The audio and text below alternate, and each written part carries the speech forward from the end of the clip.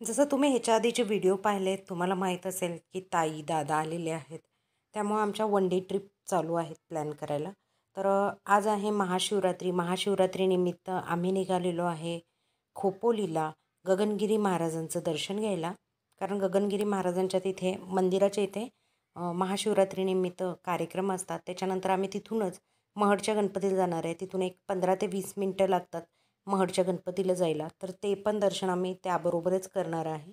तर आता आम्ही आहे लोणावळ्याच्या इथे. लोणावळ्याच्या घाटाचा आनंद घेऊया.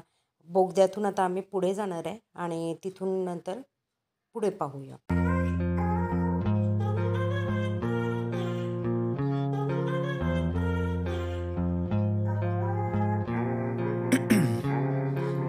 Ice in my veins, I've been driving this train. Years in this lane, there's no stopping this flame. Cause I came to the game and I changed it to play how I like, rearranged it to my own domain. Yeah, I got what it takes, made lots of mistakes, taking shots, skipping breaks, feeling lost, feeling great, popping off, singing straight, never stopped, never changed. All the squad here to play and I've got something to say, yeah. I work hard each and every day, I get lost in the words I say. I don't push pause, no I push play. I won't stop till I make. तर आता आपण आलेलो आहे खोपोलीला गगनगिरी महाराजांच्या आश्रमाच्या इथे. आणि ही उंच building आहे. इथे तुम्हाला ही आल्याच एंट्रीला ही बिल्डिंग दिसेल. तर तिथेही तुम्हाला गगनगिरी महाराजांचं नाव दिसेल. तर आपण आता जाणार आहे आत मंदिरामध्ये. तर मंदिरामध्ये आत गेल्यानंतर पण तुम्हाला खूप छान वाटेल. आणि गेल्यानंतर पहिल्यांदा तुम्हाला मंदिरात आत दर्शनाला जायच्या आधी पाय वगैरे धुवून आत दर्शनाला मग जायचं आहे. तर प्रथम आपण पाय वगैरे धुवून घेऊ आणि मग आत दर्शनाला जाऊ. आणि इथे स्वच्छता फार आहे, म्हणजे बाकीच्या मंदिरांपेक्षा इथे स्वच्छता जास्त दिसते. तर इथे मी पहिल्यांदा पाय वगैरे धुवून घेते आणि त्याच्यानंतर मग आत आपण दर्शनाला जाऊया. तर दर्शनाला जाताना तुमच्या उजव्या हाताला हे असं गार्डन छोटं लागेल. तिथेही तुम्हाला पाण्याचे कारंजे वगैरे असं सगळं दिसेल. संध्याकाळच्या टाईमला तर खूप छान दिसतं इथे. तर आता आपण आत मंदिराकडे जाणार आहे, म्हणजे जिथे त्यांची समाधीस्थळ आहे त्या रस्त्याकडे आपण जाणार आहे. तर पहिल्यांदा आपल्याला एक हॉल लागतो. तर पुढे गेल्यानंतर आपण डाव्या हाताला म्हणजे डाव्या साईडला एक रूम आहे, त्या रूममध्ये आत जायचं आहे. तिथे तुम्हाला मोठा हॉल दिसेल. तर इथे महाशिवरात्रीनिमित्त कार्यक्रम चालू होते, ते चालू आहे तिथे. आणि खूप छान मंदिराचं डिझाईन वगैरे आहे. आणि आता आपण इथून आत मंदिरात जाणार आहे.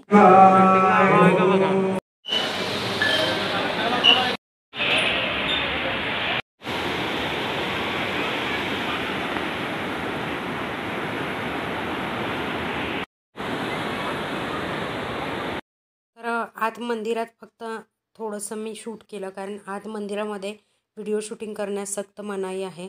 तर आता इथे आपण जे मंदिराच्या शेजारी गार्डन आहे ते पाहिलेलं आहे. मागे जो तुम्ही पाणी पाहिलं ते तिथे वाहणारी नदी आहे. कायम 24 तास त्याला पाणी असतं. आणि इथे हे आश्रम ची धर्मशाळा बांधायला चालू आहे, त्याचं हे काम चालू आहे. नवीन धर्मशाळा बांधायला चालू आहे. आणि आता मी इथून पुढे निघालेलो आहे वरती, जिथे डोंगरामध्ये गगनगिरी महाराजांचं जास्त वास्तव्य होतं तिथे. आणि तिथे त्यांची मूर्ती आहे. आणि आता ते आरतीची टाईम झालेली आहे, आम्ही आता तिकडे निघालेलो. आणि इथे भरपूर माकडं वगैरे तुम्हाला पाहायला मिळतील. आणि आता आम्ही ना दर्शन घ्यायला पुढे जाणार आहे. तर इथे गोशाळा वगैरे पण आहेत. इथे ही गोशाळा आहे आणि गोशाळेपासून जवळच अशी ही भिंत आहे. या भिंतीपासून सरळ पुढे गेल्यानंतर आपणाला वरती जाण्यासाठीचा सिमेंटचा डांबरी रस्ता लागतो. आणि हा कंटिन्यू वरतीपर्यंत त्यांच्या गुहेपर्यंत तिथेपर्यंत जातो हा. आणि तिथे जाता जाताच आपल्याला परत एक महादेवाचं मंदिर दिसतं. पण आता आपण पहिल्यांदा वरती गुहेकडे जाणार आहे. गुहेतून वरून दर्शन घेऊन येणार आहे, कारण आरतीची टाईम झाली. आम्हाला तिथे आरतीसाठी जायचं आहे आणि तिथून आरती करून येऊन आम्ही मग परत येताना महादेवाचं तिथलं दर्शन घेणार आहे. तर इथे तुम्हाला भरपूर झाडं दिसतील आणि खूप छान हिरवळ आहे, भरपूर पाणी आहे. आणि त्या नदीमध्ये गगनगिरी महाराजांनी तपस्या केलेली आहे. आणि गगनगिरी महाराज हे योग साधनेमध्ये खूप नावाजलेले आहेत. भरपूर ठिकाणी त्यांनी भरपूर ठिकाणावरून त्यांच्या दर्शनासाठी लोक येतात. आणि आता आपण हे निघालेलो आहे. समोर आपल्याला दिसतंय ना, तिथे महादेवाचं मंदिर आहे आणि इथून आपल्याला आतवरती गुहेकडे जाण्याचा रस्ता आहे. तर इथून आपण सरळ वरती चालत जायचं आहे. थोडं चालावं लागतं, एक 15 ते 20 मिनटं लागतात. थोडा चढ आहे आणि चालत जाऊन मग वरती आपल्याला दर्शन होतं. आणि व्ह्यू तुम्ही पाहू शकता. आता तरी उन्हाळ्याचा सुरुवात झालेली आहे. पावसाळ्याकडे खूप छान व्ह्यू येतो. सगळी झाडी आणि झाडीच्या मधून हा रस्ता खूप छान वाटतं. आणि वरती जेव्हा तुम्ही गुहेमध्ये जाल त्यावेळेला मनाला खूप शांती मिळते आणि तिथे सतत जप चालू असतो.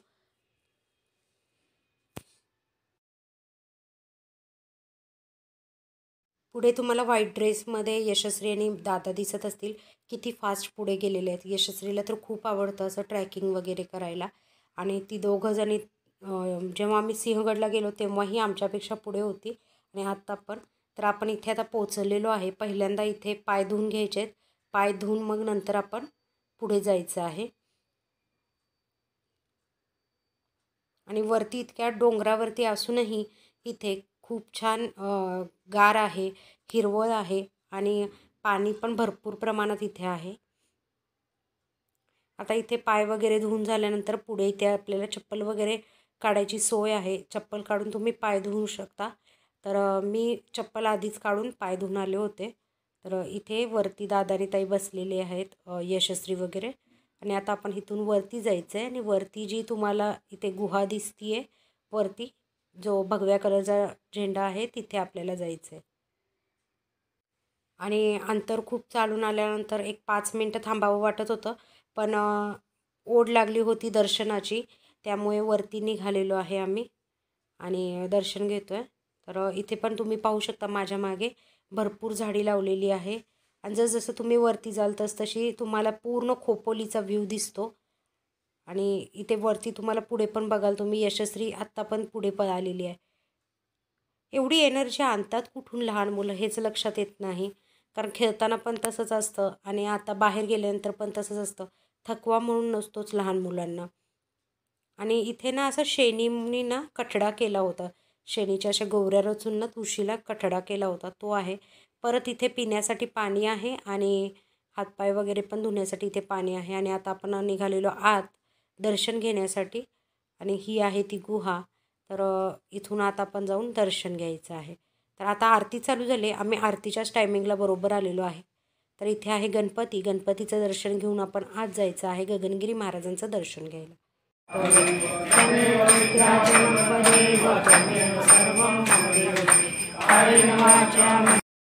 तर इथून तुम्ही पाहू शकता खोपोलीचं पूर्ण तुम्हाला व्ह्यू दिसेल.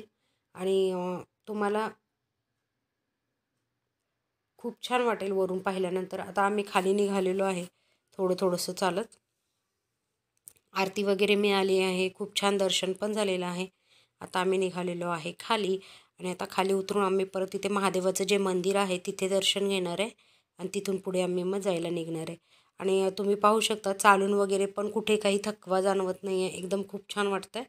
आणि इथे मी बोलली आहे ते ना काय झालं आहे,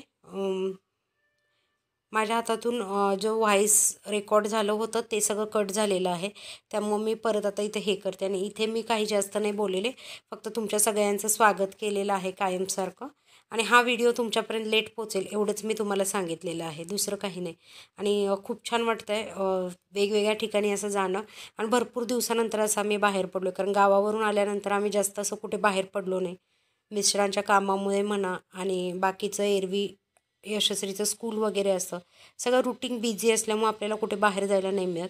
पण आता ताई दादा वगैरे सगळे आले, ते आम्ही आता सगळीजणं मजा करतो, फिरतोय. घरातून येतानाच आम्ही खिचडी वगैरे खाऊन आलो होतो. चपाती भाजी दादा आणि आदिनाथ यशस्वी खाऊन आले होते. त्यामुळे ते काय मी जास्त शूट नाही केलं, कारण डेलीचंच आहे ते आणि व्हिडिओ पण खूप मोठा होईल, त्यामुळे मी नाही शूट केलं. आणि आता पण येता येता वाटेत पण आम्ही 2-3 ठिकाणी खाऊन आलेलो आहे थोडंफार फ्रूट्स वगैरे. आता काही जास्त असं पोटात भूक वगैरे नाही आहे. तर आता मी महादेवाचं इथलं दर्शन घेणार आहे, कारण आत इथे कॅमेरा अलाउड नाही आहे. त्यामुळे मी इथे पण महादेवाचं इथून दर्शन घेणार आहे आणि तिथून मग महडच्या गणपतीला जाणार आहे. आणि आता यशस्वी आणि दादा पण आत दर्शनाला गेलेली आहेत आणि मी अजून खूप मागे आहे. आणि आता मी इथून आत जाते आणि दर्शन घेते. आणि दर्शन घेताना तुमच्या लक्षात येईल इथे बाजूला सगळ्या अशा मूर्त्या लावलेल्या आहेत. हे बघा, इथे सगळ्यांना अशा मूर्त्या लाईनीने लावलेल्या आहेत. त्या आहेत ह्या आणि त्या वेगवेगळ्या प्रकारच्या आहेत. आणि आता मी ते व्हिडिओ बंद करते कारण व्हिडिओ इथे अलाउड नाही आहे. तर आता आम्ही आलेलो आहे महडच्या गणपतीला. तिथून एक 10 ते 15 मिनटाच्या अंतरावर महडचा गणपती आहे. महडच्या गणपतीला आम्ही आलेलो आहे आणि महडच्या गणपतीची ही बाजारपेठ आहे पूर्ण.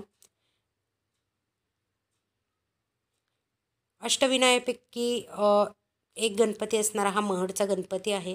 आणि खोपोलीला जर तुम्ही आलात तर महडच्या गणपतीला नक्की एकदा जाऊन या, कारण तिथून एक 10 ते 15 मिनटाच्याच अंतरावरती आहे. त्यामुळे दर्शन नक्की घ्या. तर इथे वेगवेगळ्या प्रकारच्या चिंचा आहेत फ्लेवरवाल्या, स्टार फ्रूट आहे, चेरी आहे, वेगवेगळ्या प्रकारची फळं आहेत, शेंगदाणे वगैरे उकडलेले आहेत. काय काय भरपूर विकायला होतं. मी जास्त काय असं शूट नाही केलेलं, जेवढं दिसतंय तेवढं शूट करत राहिली आहे मी. हे कितीला दिला?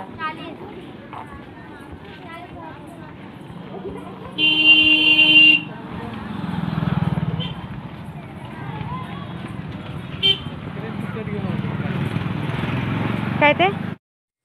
तर इथे ना घरगुती पद्धतीने बनवलेले वेगवेगळ्या प्रकारचे पापड, पापड्या, सांडगे मिरची हे सगळं तुम्हाला पाहायला मिळेल. पोह्याचे पापड, टोमॅटोचे पापड, मेथीचे पापड, वेगवेगळ्या प्रकारचे पापड तुम्हाला इथे पाहायला मिळतील. वेगवेगळ्या प्रकारच्या चटण्या इथे आहेत, त्या पण तुम्हाला पाहायला मिळतील. आणि खूप छान चवीच्या आहेत, कमी रेंजमध्ये आहेत, जास्त अशा काही महाग नाही आहेत. आवळा कँडी वगैरे आहे, सगळं तुम्हाला इथे इथल्या मार्केटमध्ये मिळून जाईल. तर ऑक्साईड ज्वेलरीचा पण आता चालू आहे जास्त ट्रेड, तर ऑक्साईड ज्वेलरी पण इथे तुम्हाला पाहायला मिळेल. आणि आता आपण इथल्या मार्केटमध्ये फेरफटका मारूनच दर्शनाला जाणार आहे. तर दर्शनाला पण आत थोडी गर्दी होती, लाईनीने आम्हाला दर्शनाला जावं लागलं. तर आत पण दर्शन जिथे करत होतो तिथून दर्शन झाल्यानंतर पुढे आपल्याला मात्र महादेवाचं आत एक मंदिर आहे, महादेवाच्या मंदिरात पण आपण दर्शन घेणार आहे. पण इथे मला ना हा एक हार आहे गणपतीसाठी बनवलेला, तो खूप आवडला. त्यामुळे म्हटलं तुमच्या सगळ्यांच्याबरोबर शेअर करावा. खूप छान हा हार बनवलेला आहे. हराटीच्या सगळ्या पेंड्या आहेत, त्याच्यापासून हा हार बनवलेला आहे. आणि तो बरोबर मधोमध गणपतीच्या गळ्याजवळ येतो, तो छान दिसतो. तर आता आपण आत दर्शनासाठी निघालेलो आहे आणि लाईनीने जायचं आहे.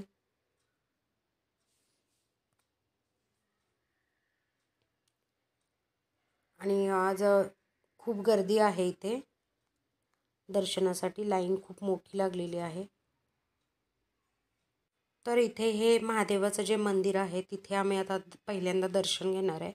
आणि त्याच्यानंतर मग आता आम्ही गणपतीचं दर्शन घ्यायला जाणार आहे. जसं लाईनने आपण जाऊ तसं आपल्याला दर्शन होतं. आणि खूप जागरूक देवस्थान आहे हे, त्यामुळे इथे खूप गर्दी आहे. आणि तुम्ही पाहू शकता किती छान शांती आहे इथे. आणि इतकी गर्दी असून पण मनाला एक प्रकारची शांती इथे मिळते. तर इथे दर्शन वगैरे आम्ही घेऊन आता पुढे गणपतीच्या दर्शनासाठी निघालेलो आहे. तर अजून आम्ही लाईनमध्येच आहे, तुम्ही पाहू शकताय. आणि अशी ही लाईननीच आपण आता गणपतीच्या दर्शनाला जाणार आहे. थोडंसं सीझन सोडून थोडं लेट आलं ना की आपल्याला व्यवस्थित दर्शन होतं. आम्ही आता ही महाशिवरात्री दरम्यान गेल्यामुळे इथे थोडी गर्दी होती. आणि असं पुढे असं सभामंडप आहे, ह्या सभामंडपात तुम्ही बसून थोडा वेळ ध्यानधारणा करू शकता. आणि इथे आहे हे गणपतीचं मंदिर. तर इथे आहे हे मूषकच्या इथे आपण थोडी प्रार्थना करू. आणि गणपतीच्या इथे मी फोटोशूट काही केलेला नाही आहे, कारण अलाउड नव्हतं त्यामुळे. आणि इथून आता आपण इथे एक उंबराचं झाड आहे, तर इथे आपण थोडं पाया वगैरे पडू आणि पुढे जाऊ. तर इथे दत्त मंदिर आहे, तिकडे मी गेले होते, पण मी मोबाईल ना बॅगेतच विसरले आणि ताई बॅग घेऊन पुढे गेल्या होत्या त्यामुळे. आणि हे मंदिराजवळ असणारं हे तळं आहे, ह्या तळ्यामध्येच ही जी गणपतीची प्रतिमा आहे ती सापडलेली आहे असं म्हटलं जातं. तर ते हे तळं आहे आणि आता आमचा परतीचा प्रवास चालू झालेला आहे. आणि परतीचा प्रवास करत असताना जे आपण वरती गुहा पाहायला गेलो होतो ती गुहा इथून दिसते. डोंगरामध्ये जो व्हाईट कलरचा भाग दिसतो आहे ती आहे ती गुहा जिथे आपण महाराजांच्या आरतीच्या वेळेला दर्शन घ्यायला गेलो ते. तर आम्हाला घरी यायला खूप लेट झाला. आम्हाला 9:30 पावणे 10 होत आले होते. त्यामुळे त्याच्यानंतर जेव्हा घरी आले त्यावेळेचं मी सगळं काही असं जे रूटीन आहे ते शेअर नाही केलं, कारण खूप लेट झाला होता आणि उपवास असल्यामुळे उपवासाचे पण सगळ्या रेसिपीज बनवायच्या होत्या. त्यामुळे म्हणजे जेवण बनवायचं होतं आणि उपवासाची थाळी ऑलरेडी आपल्या चॅनलवर आहे, त्यामुळे मी काही त्या रेसिपी परत शेअर नाही केलेल्या. आणि जर तुम्हाला माझा आजचा व्हिडिओ आवडला असेल तर लाईक करा, शेअर करा, सबस्क्राईब करा. परत आपण भेटू नवीन एका छानशा व्हिडिओबरोबर. तोपर्यंत नमस्कार.